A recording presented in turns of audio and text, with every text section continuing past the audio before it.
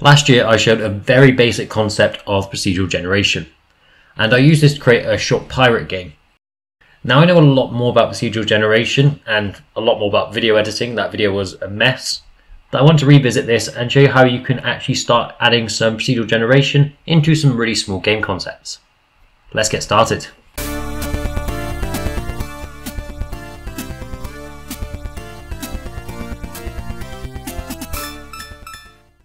I'm going to start off really simple, and we're just going to create just a water and a grass tile. So I'm going to go to water first, click, and I need to resize this to be the size of the tiles that I want. And what I recommend is start with something like 5 by 5. The smaller you go, the more detail you're going to have, but it does mean it's going to take more time to load. If you go bigger, it will load quicker, but you don't get as much detail. So that's our water tile done. We're going to insert a new object, scroll down, and we're going to grab a grass tile. Click anywhere. I'm going to find a green, that'll do, and just hit the X almost. We just need to resize this first, 5 by 5, and just hit done. So we've got our two tiles there. We'll just place them at the top. It doesn't really matter at this stage. Final thing we need before we can start actually randomizing our levels is we're just going to scroll down and grab the advanced random. This is what we're going to be using to actually generate the levels. Now onto our event sheet. So first thing I'm going to do is add a new event. This is going to be a system requirement, and it's going to be on start of layouts. Now the first thing I'm going to do is just add an action, go to our advanced random, and we're actually going to set the seed. Now if you've ever played something like Minecraft, you know that a seed, if you enter the same one again, you get the exact same world. Our seed is doing the exact same thing. So if I was to put in the word hello, every time I run this code, I'll get the exact same layout of islands. However, we want this to be random. So instead what we're going to do is write str to generate a string, and we're just going to take the random numbers between 1 and pick a number. So this will give us lots and lots of different possibilities of what islands could be, and they'll be random each time.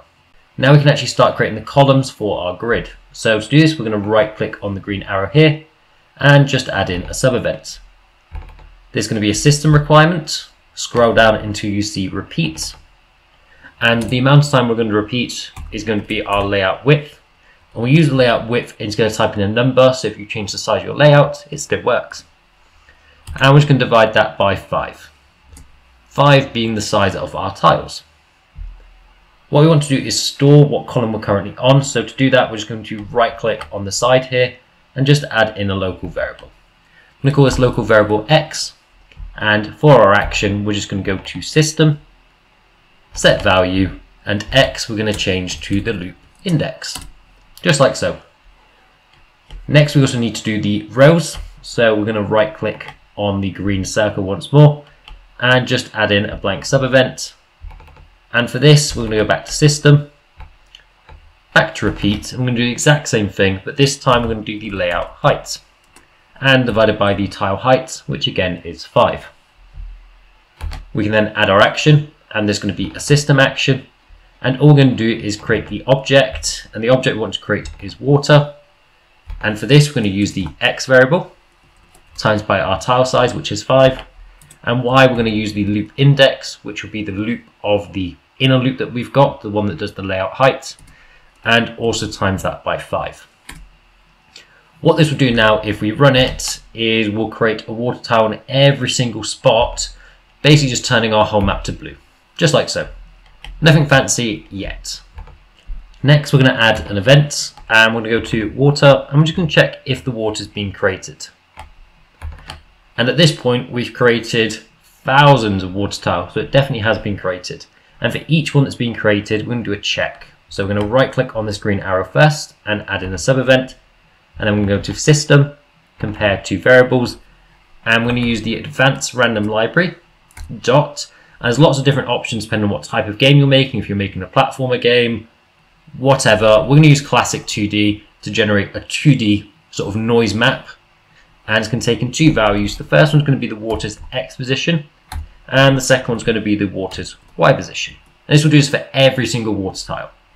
And what we're going to do is see if it's less than or equal to, and then here we can enter any number between 0 and 1. The bigger the number that we enter, the more grass will replace the water, the smaller the number, the fewer islands you have essentially. So we're just going to add action. We're going to take our water, and the first thing we need it to do is actually just spawn another object. That object is going to be our grass. And then once we spawn the grass, we have no use for that water tile anymore. So we can go to water and then destroy. So finally, you might have noticed I've added a keyboard. You don't need to do this, but I'm just going to press the R key to reset the layout, just so we can see these maps sort of randomizing each time. This is really good if you want to test your code, but again, it's not required. So here's what our map looks like, and every time that I hit R on my keyboard, it's going to re-randomize that map and give me a different layout. Now this is what I did originally in my tutorial, however this is quite basic. We want to add in the extra details such as beaches, mountains, etc. So let's have a look at how we can do that now. First thing, we're going to go to our grass, and we're just going to right click and we're going to clone it. So we've got grass 2, I'm going to clone it once more for grass 3. Now we'll start with grass 1. What I'm going to do is I'm going to make it a colour very close to our water. So I'm going to go for this sort of light blue, and it's going to be the edge of the shore. For grass 2, I'm going to make this a beach. So I'm going to take sort of a yellow colour. I want to go quite a pastel colour, so I'll go a bit lighter on this side and change that to yellow, just like so. And what I recommend is also just renaming these tiles as well now. So grass, I'm going to rename to shore. Grass 2, I'm just going to rename to beach. And grass 3, technically is just grass, so I'm just going to rename that to grass without the 3 on the end. So first thing I'm going to do is, instead of spawning the shore, we're going to spawn the grass. Then we can now copy and paste this code here. And the only change we need to make to this code is first, instead of spawning grass, we need to spawn a beach. Instead of 0.37, we need a bigger number. So what I recommend is 0.41. And then we also need an else statement. Now to get an else statement, just right click and add an else statement, and then just drag it up and delete the previous line of code. And finally, we can do one more time just for the shores. Now we don't want the shores to be very big, so we're just going to change that number by 1 and change it from beach to shore. And let's see what this looks like.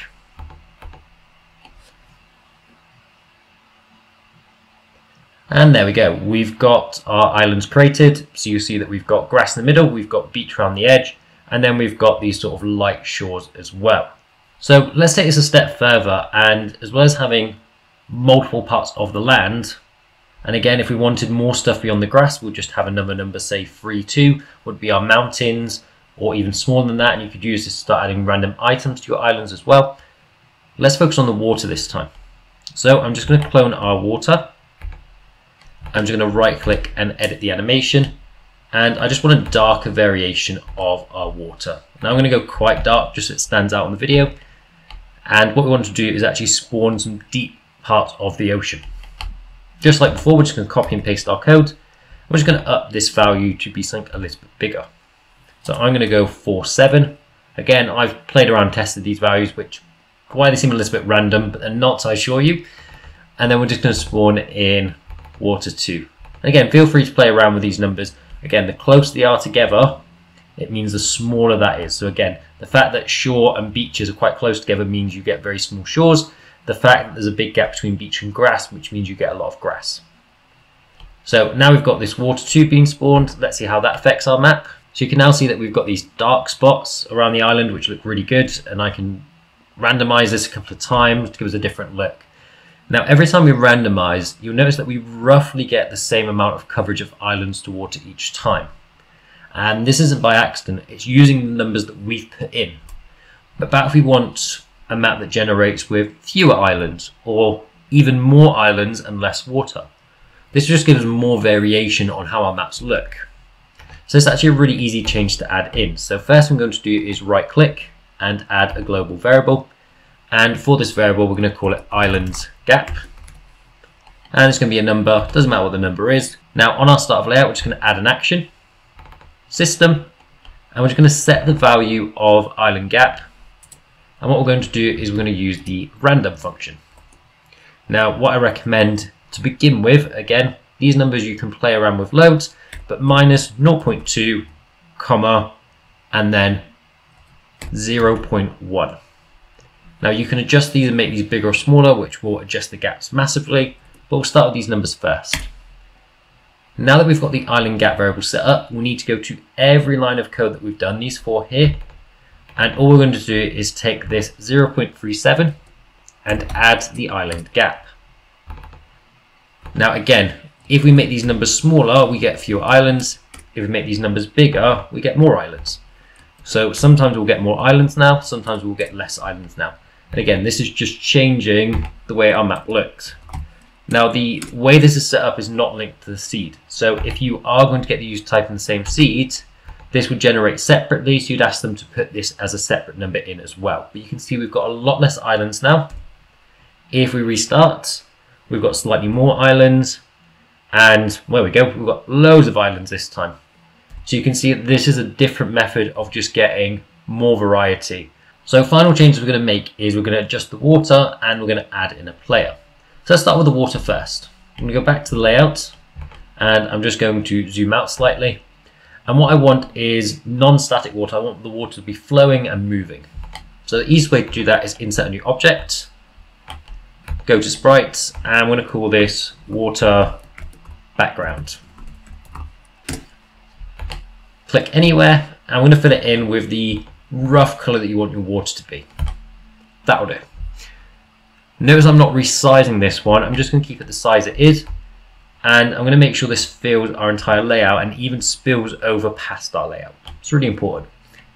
We're then going to add an effect, and the effect that we're looking for is the water effect. It's quite far down, and double click.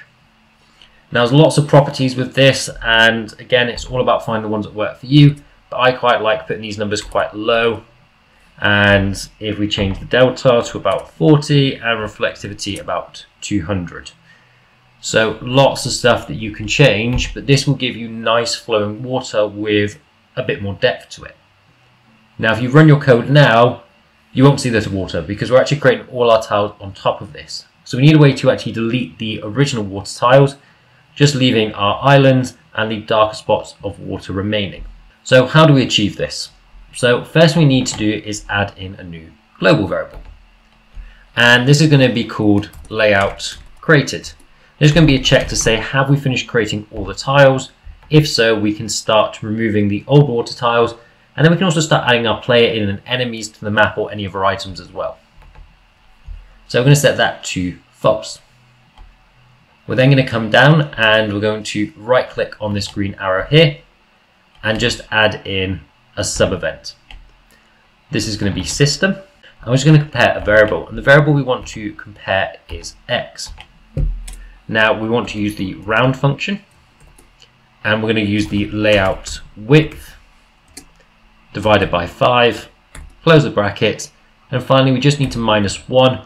This is just because loops start at 0, so we're going to account for that by just minusing the 1 at the end. Essentially all this is doing is saying, have we done every single column and generate the tiles for those columns? If so, we're just going to simply set the boolean layout created to true. Moving on to our events then, we can then just add a quick event that just says, is boolean set layout created? I'd also recommend, just because you can get some weird results if not, depending on what you're doing with this, is just add the trigger once while true. Finally, to delete the water that we've got, we're just going to add in a blank sub-event or a sub-event. And for this one, we're going to use the system once more. Scroll down and we want the for each option.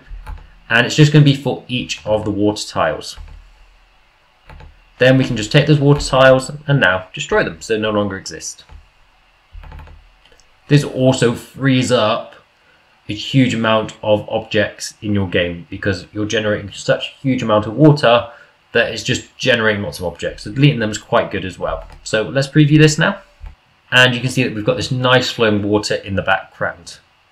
So again, it's just adding that little bit of extra depth to your game. It's quite subtle. You might not even be able to pick it up properly in this video, but hopefully you can.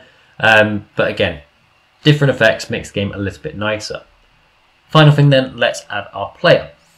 Now you can see on the map that we've got a lot of these dark spots. We're actually going to pick one of these dark spots at random to spawn our player in. That's because most of the time these dark spots are away from islands and quite isolated. You can sometimes get it where they're right next to the islands, which is a pain, but this is the easiest way to put the player in a spot that's not on land. So we're just going to right click on this line here and add a sub event, go to system, scroll down, and we've got pick random instance. So we're going to pick a random version of water 2, random tile for water 2, and then we can actually move our player there. Now I've just realized I haven't got a player, so let's do that quickly now. So back onto the main layout, just insert a new object, scroll down, sprite. I'm going to create a boat, and here's my boat. Make sure when you've created your boat it's facing to the right. If not, some of your behaviors don't work properly. And once you're happy, just hit the X, and we'll just place our boat just somewhere out of the way next to our tiles. In terms of our boats, if you want to actually explore this map, the behaviors that I recommend adding on are the scroll to behavior and the car behavior. I also recommend changing the car behavior stats to be much lower, so 150, and the rest are fine, to be fair. And then finally, once we've picked our random instance of water 2, we can now actually use our boat. So boat, we've got one already, so we'll just set the position of that boat to water2's.x position. And again, this will be the random version of water 2 that we've selected, and its Y position. Finally, because the boat was already there, we should just move it to the top of all these tiles so we can see it. And that's it. You should now have a randomly generated game. Now, one thing I want to point out with this is the size of this map is based on your layout size. If you increase your layout size, you'll get a much bigger map. It will take longer to load. This is because we're not taking the use of chunks at the moment. Chunks, as you might know from Minecraft, means that only part of the world is loaded at a time, and as you move into new areas, it gets rid of old chunks and loads in the new ones. However, this is far more complicated. Oh, there we go. Barely any islands at all. It's far more complicated, and I'll leave a link to a video that shows you how to add this. However, it's something I'm still learning and don't feel comfortable enough to make a video on. However, this is still fantastic to play around with, and you can still do a lot with this concept. So hopefully you've enjoyed this video. If you have, like, subscribe, and I'll see you in the next video.